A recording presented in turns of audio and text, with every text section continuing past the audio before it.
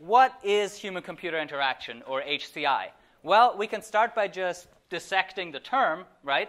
So there are people involved. Those can be the end users of a program, of a piece of software, but there can be more than one, right? I may be interacting through the program with my other friends online. So the humans can both be the end users, but there can also be communities of users that we want to support. Then clearly there's a computer. That's the machine that our software runs on. And nowadays, that's often also not a single computer, but rather a collection of computers. So many servers in the cloud, plus maybe a mobile client that I carry in my pocket. And then we have the interaction part, which you can think of as this dialogue where the user kind of tells the computer what they want done or who they want to communicate with, and the computer processes that and communicates a result back.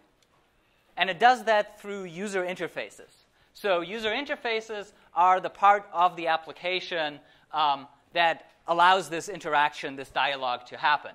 And many of you are familiar with the standard user interfaces, so we have things like menus, widgets, toolbars, pop-up dialogues. But the UI can also include hardware. So think of the Wii mode. A core component of the Nintendo Wii is the fact that there's this hardware controller which has an accelerometer in it, and in the latest version also a gyro that can sense tilt. That is part of the user interface. On the right-hand side here, I'm showing you the Reactable. This is an experimental musical interface. This is basically a synthesizer where you control the quality of the music by moving these physical pucks around a table, and the table also has a display projected from underneath.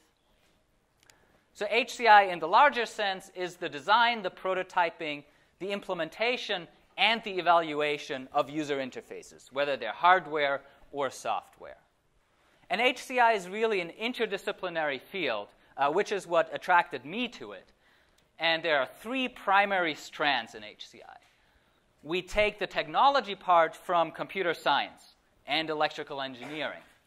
But we take the process by which we go about building good user interfaces mostly from design, so product design, industrial design.